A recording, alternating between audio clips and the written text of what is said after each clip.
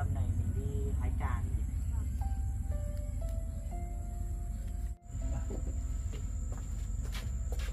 Nhớ cầm cái đi nhé.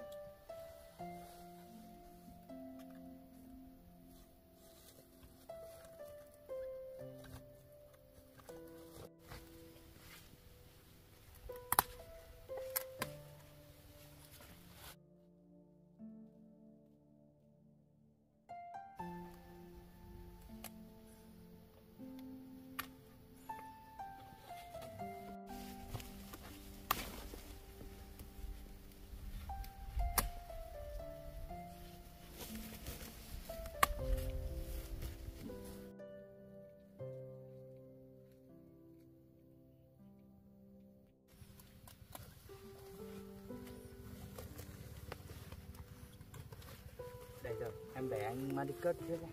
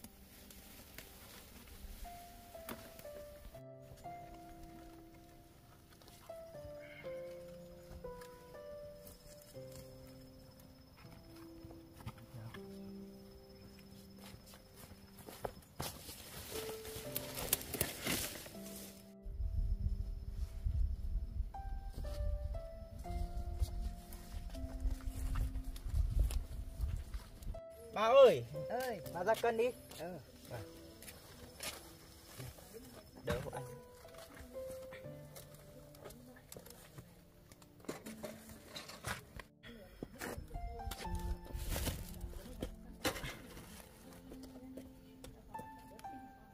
Chín cân bà. Xin nhé. Vâng ạ.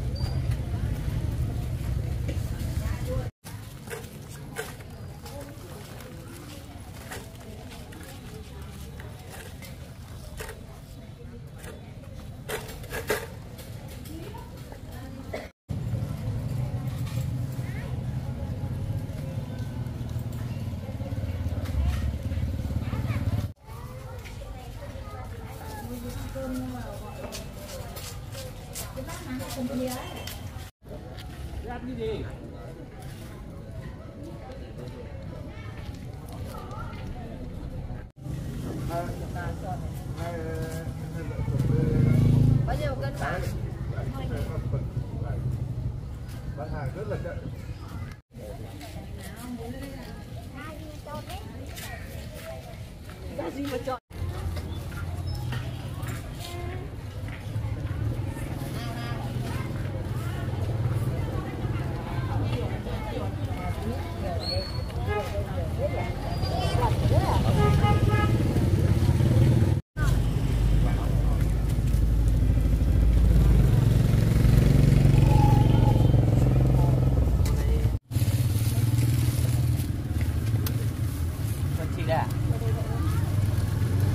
Chị 10.000 đây này, giá đúng không này?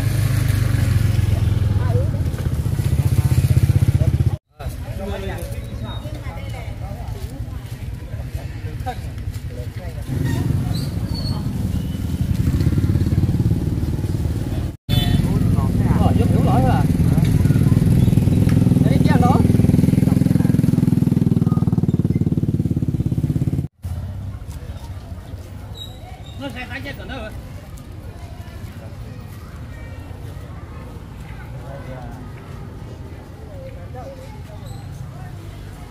Cân được mấy quả cháu? Biết chưa là có tầm mặc. Cân được mấy quả đấy?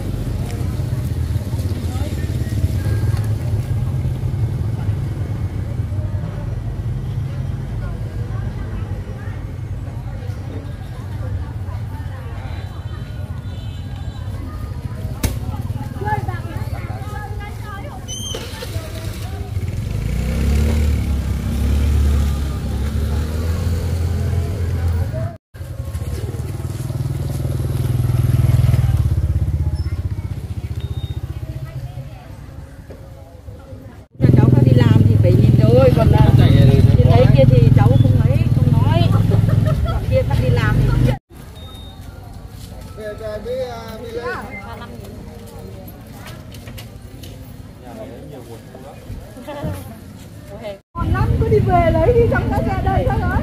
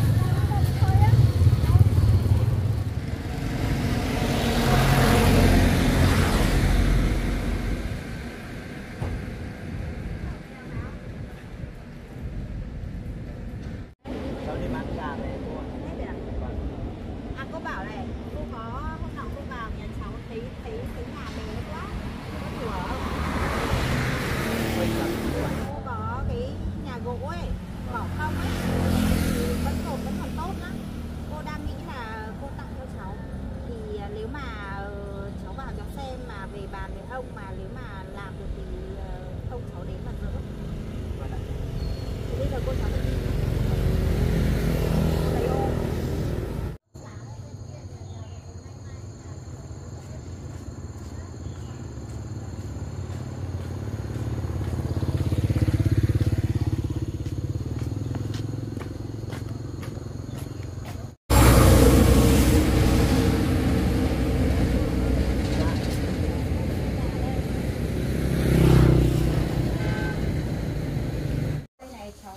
Cột còn tốt, kể cả là tấm lợp ở trên này tận dụng dùng được hết mà.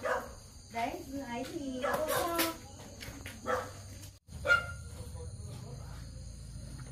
Cột còn tốt mà bác. Này luôn.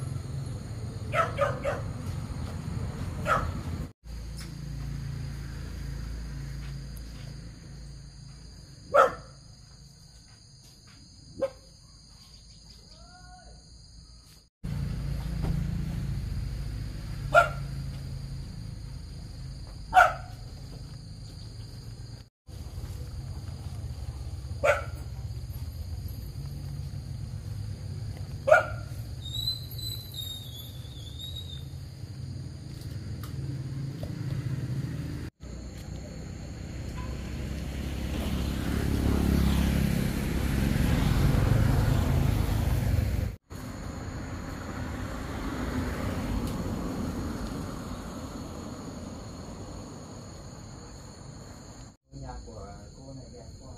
Đẹp quá.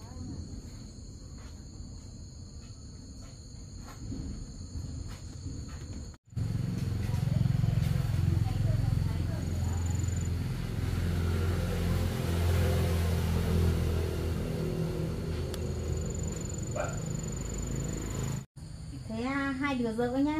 Vâng. Hai đứa tự dỡ, cô bận cô đi về nhá. Cô cố gắng nhá. Hôm nào xong nhà mới rồi cô vào. Cháu cảm ơn cô ạ. Cô giúp đỡ cháu nhiều quá.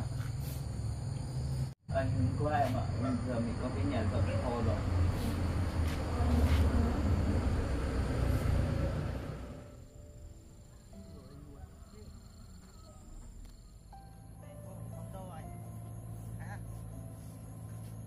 Có nhà không?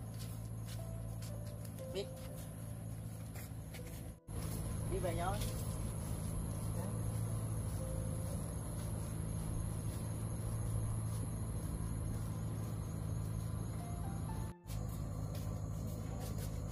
Ông ơi, con về rồi. Hai con vào nhà đi.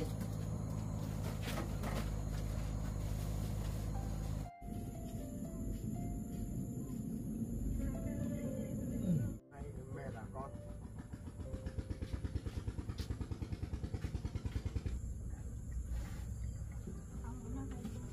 Ông ơi, hôm nay con đi chợ về xúc động lắm ông ạ. Nghe con. Con vui, hôm nay con đi chợ về qua nhà cô Hà thì cô Hà còn có cái nhà bỏ hoang ấy, cô dẫn con đi xem, cô cho mình ông ạ. To hay nhà bé con? Nhà to lắm. Con tốt không?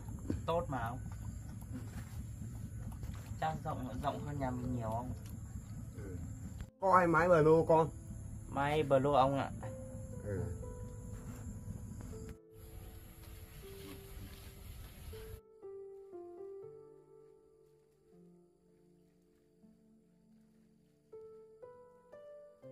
Ông con mình cái nhà, bây giờ ông không biết suy nghĩ là được đâu, mà ở đây nước non nó thiếu. Cái này của ông à? Cái kia của ông.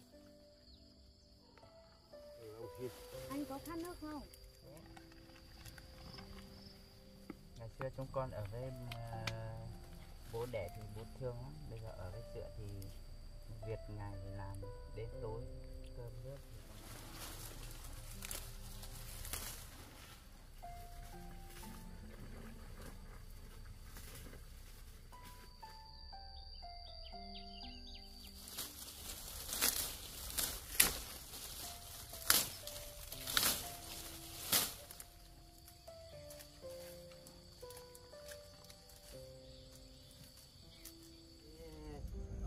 còn nhớ cái đồ chè ông con mình đi hái không? Con Trong có. kia Con có.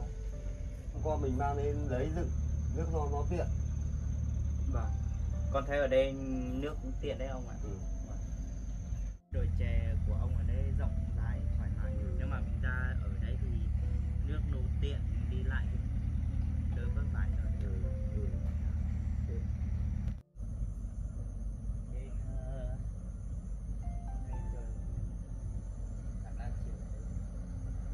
Con mình chuẩn bị đi.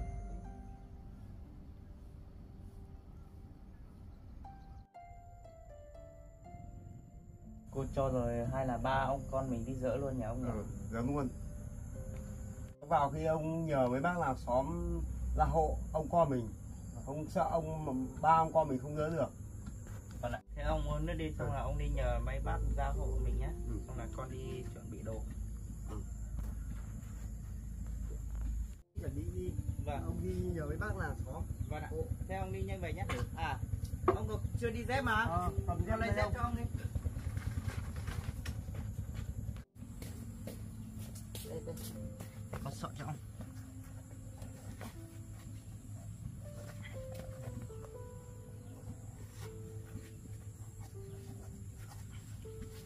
Ông đi nhanh về nhé. Ừ. Thôi, con mít ở nhà thôi. Đi vào nhà.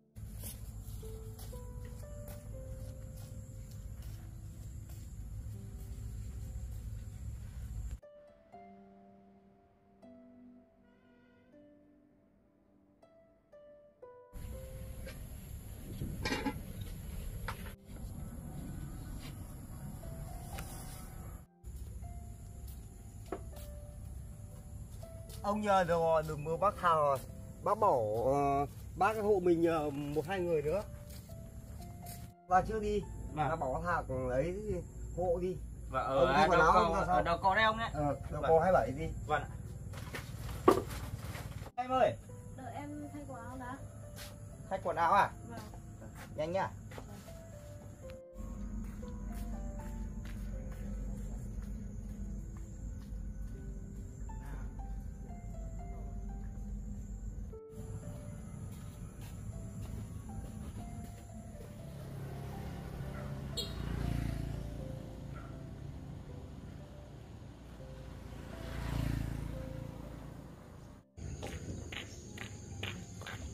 Sao ông không thấy?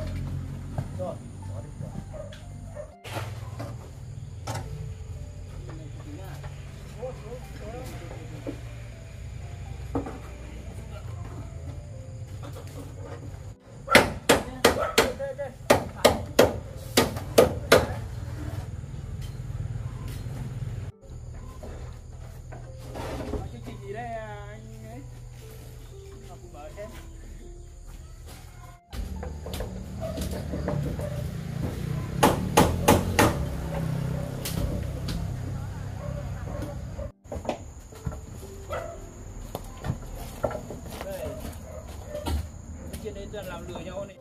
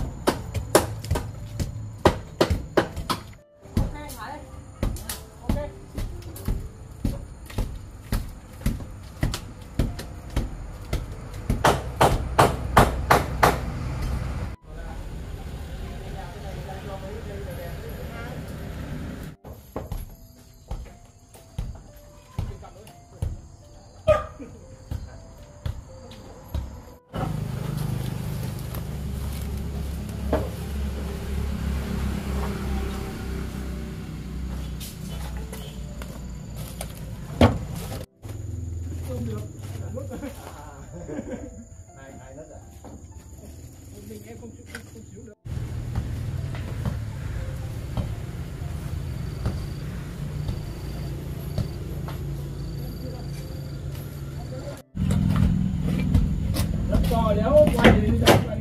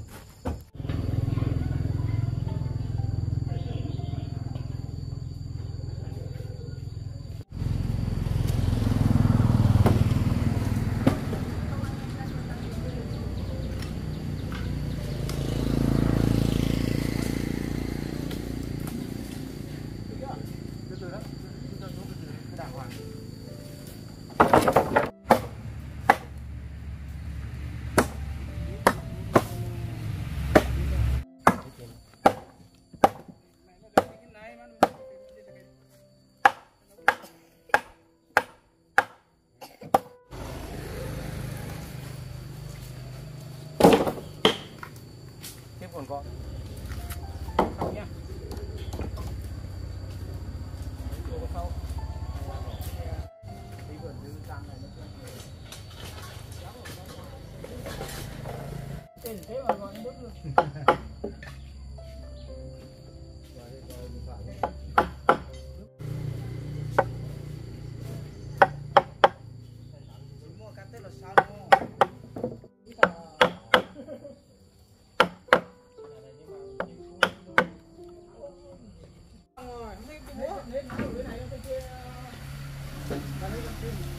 Cháu mà lấy cháu cầm đi, cháu đưa cho bố cháu có. Đấy.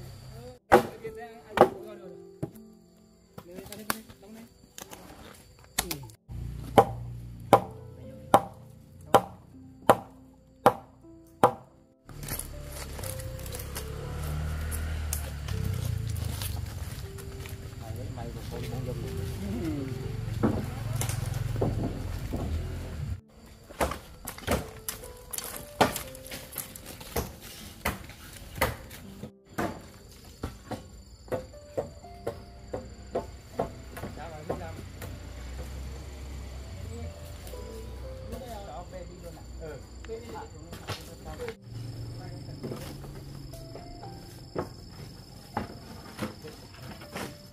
Hướng đi đây gấp đấy còn lùa.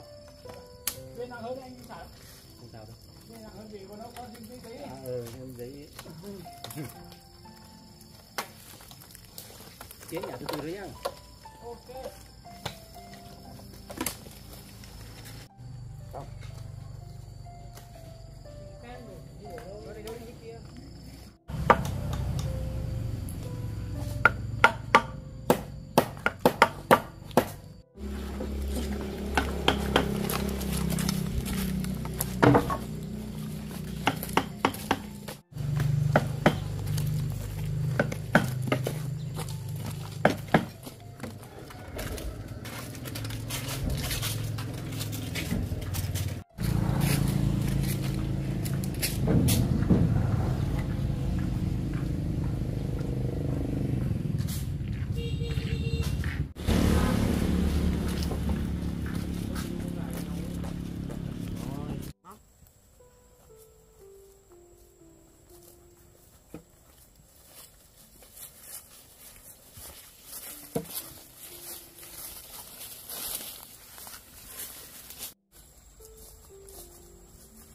Nắng nha ông nhỉ?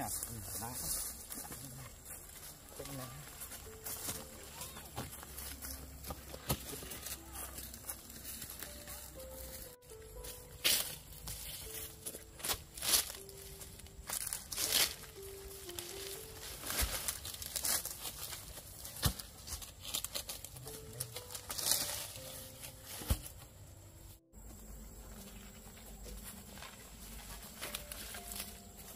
Con bảo ông đừng làm nữa, ông cứ cố làm gì.